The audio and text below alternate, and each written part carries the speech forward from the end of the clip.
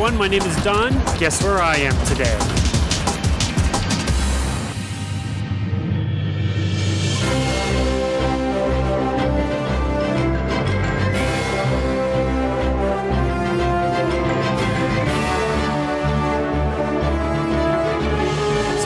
Tokyo, Japan today. I'm covering the biggest board game convention here in the country. It's called Game Market. Over 500 independent designers are showcasing their games. It's all happening inside. Outside it's really cold, so I'm gonna head on in. Let's go take a look. Okay, so this was the line to get into the convention. And let me tell you, the video does not do this justice. It took a little while, but I finally found the back of the line, and once the clock struck 10 a.m., I had to walk for 27 minutes before I got to the entrance doors. Craziness! This is what it looked like inside. My advice, don't arrive 7 minutes before a convention starts. Once inside though, wow, it was pretty cool.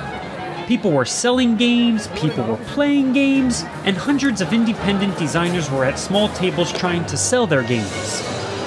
A lot of these designers are making games in their spare time and don't have the resources necessary to mass produce their games. So, they have to handle all aspects of the business from game creation, to printing the game, to the packaging of the game itself. I was hoping to interview some of these designers, but honestly, I had no idea what I was doing. After a lot of aimless wandering, a guy eventually came up to me and asked what I was doing with my video camera. This helped break the ice and landed me my first interview. So, game market はどうですか？ゲームマーケット、日本で一番でっかいお祭りでたくさん遊んできてくれて、楽しいです。なるほど。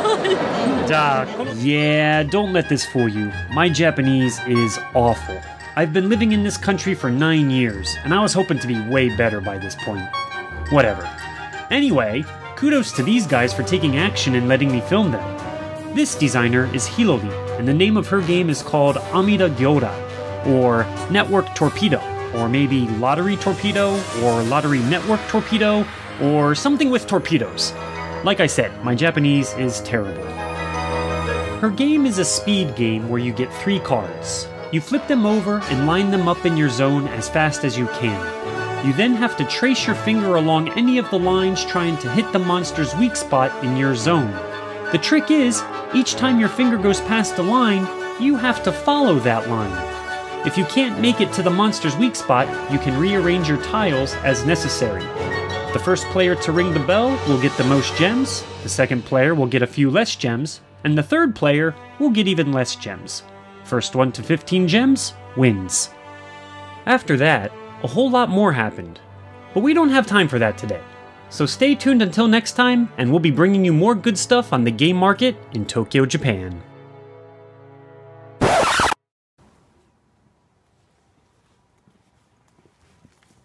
So as it turns out, guys, this isn't going to be a segmented program like I had originally planned. So instead, the whole video is going to happen right here, right now. So enjoy!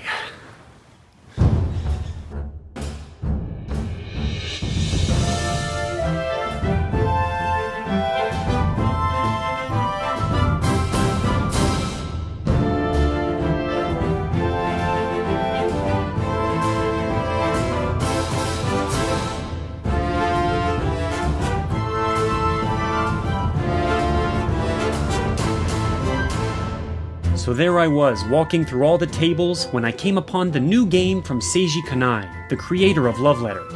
Now I've always been a big fan of Seiji Kanai's games, and when I saw his new epic-looking fantasy game sprawled out over a big table, I knew right away that I had to film it. I asked the guy standing near the table if I could get him to do a game explanation on video, and he says to me 5 words that made my brain spin. Why don't you get Seiji Kanai to do it?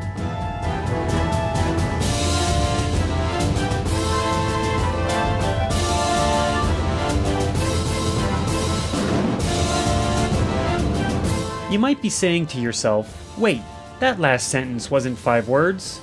Well, the guy said it in Japanese, and it generally takes less words to say things in Japanese than it does in English. Languages are weird like that. So anyway, I'm totally overdoing this thing with the music and all. Mr. Kanai, if you're watching, I hope you don't mind. Hello everyone. So we're here with Seiji Kanai. So can you tell me about this game? Yes. このゲームはエッセンでも実は売ってました。ちょっと前の。はい。これはユニコルヌスの騎士たち、ユニコルヌスナイツといって、協力のゲームです。で、お姫様がいます。このお姫様、これチュートリアルです。ごめんなさい。チュートリアルモードなんですけど、お姫様が今王都を脱出して、キャピタルを脱出して、この辺境のお城に逃げたいと思っている。ただし、その前には敵が立ちはだかっている。で、このままではおそらくお姫様は逃げている間に倒されてしまうだろうと。そこでプレイヤーは例えばエルフの王であるとか、引退した老騎士、士官学院の軍師みたいなキャラクターを1人担当して、その危機的状態にあるお姫様を助ける。で、最終的にそのお姫様が目的地にたどり着けばプレイヤーの勝利という感じのゲームです。And that, ladies and gentlemen, was pretty much my brief time with Seiji Kanai. Of course, the game was sold out by the time I got there, so I thanked him for his time and spent the rest of the afternoon playing games. Let me talk about this game here for a moment. The Mask of Anubis. The Dice Tower already did a review of this game a few weeks back, but I'd like to show it off just a little more. You have to look through this mask, which holds your smartphone on the inside. Your screen will give you a first-person perspective of you standing in a room. As you move your head left and right, it feels like you are actually looking around that room. It was hard to record through the mask, so instead I just held this guy's phone in front of my camera. You can see how the technology works as I move it around the room. Imagine trying to look at this screen through this mask. It is ridiculous, but amazing. The goal of the game is to describe exactly what you see around you. At the same time, everyone else is trying to build what you are describing. So, you might say you see a hallway turning to the right, in front of you with a flower on your left, and an Anubis statue on your right. You've only got 1 minute to do this, and when time is up, you pass the mask to the next person. The problem is, no one can see the entire room layout. When it's the next person's turn, that person will be standing in a different part of the same room. So what they describe will be from a different perspective. Hopefully, through all of these 1 minute explanations, everyone will be able to piece together the entire room layout. If you're able to do so, then you'll be able to get this dog-like creature thing to the end goal. If that didn't make much sense, go watch the Dice Tower review. And just as an added bonus, the same creators will be coming out with a new game next year called The Mask of Moai. This was still in its prototype stage, but it seems the game has you actually jumping up and down. And each time you jump between an underwater level and an above ground level. That sounds awesome. Let's talk about Oink Games. Oink seems to be one of those rare board game companies that keeps putting out tiny hit after tiny hit. They just released the game Insider, which has been getting great reviews, but they've also done so many others like Kobayakawa, Deep Sea Adventure, and A Fake Artist Goes to New York. And did you know that the game Welcome to the Dungeon is actually called Dungeon of Mandom in Japan? I'm kind of upset that Yellow decided to change the name. Now I haven't played that many trick-taking games, but this one felt special for me. It's called Trick of Spy, and it combines trick-taking with deduction, which are two genres I wouldn't have guessed to work well together. The goal of Trick of Spy is to find the one card that isn't being used in the game, located here. There are 3 suits, and when the leader plays a certain color, the remaining players have to play the same color card.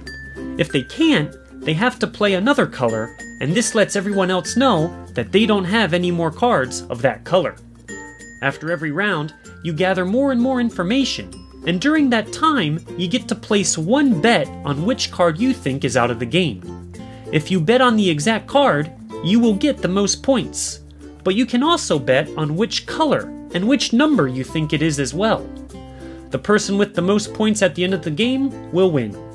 There's a bit more to the rules than that, but we still have one more designer to talk about. So let's get to it. By this time, it was nearing 5 p.m., and the convention was starting to wind down. Tables were starting to get cleared, and chairs were literally falling down behind me. But I was able to snag one more quick interview with Sashi from Sashi and Sashi Games. He's the guy who did Take the A Chord, and also Coffee Roaster.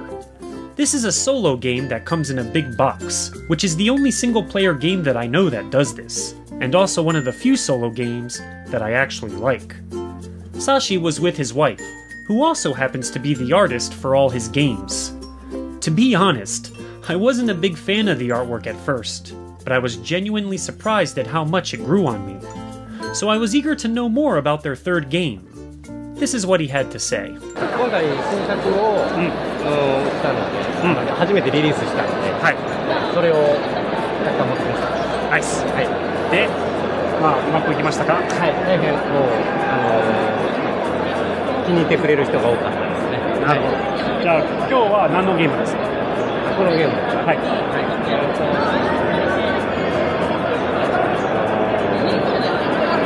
ィルムを巻いてウィンドウタフィルムっていうゲームなんですけど、ハーフサイズカメラ、ハーフフレームカメラが、での撮影がテーマです。で、できるだけたくさんの景色、情景をフィルムに収めましょう。というゲームですね。なるほど。Unfortunately, I didn't get a chance to play Wind the Film at the convention, but I did afterwards. First off, let me say that every card was individually hand-drawn by Sashi's wife, and she gave each color set a hidden theme. Try to figure them out, if you can. This is a set collection game where you have to make the longest sets possible to get the most points. The rules are a bit tricky to explain without video, but I will say that it's a fun hand management game, because you can't move the cards around in your hand. When you take cards from the center pool, they are placed into your hand from the right side, and the cards on your left are then played, almost as if you were going through a roll of film for your camera. Well guys, that's it. It was a very long day. I am exhausted. I did all this by myself. I tried to show you what I could. There were so many games. I wanted to be able to show you so much more, but it just wasn't going to be able to happen. But I hope you enjoyed what I was able to show you. And if you have any questions or comments, please feel free to let me know. And with that said, enjoy the rest of your day, guys. From Tokyo, Japan. See you later.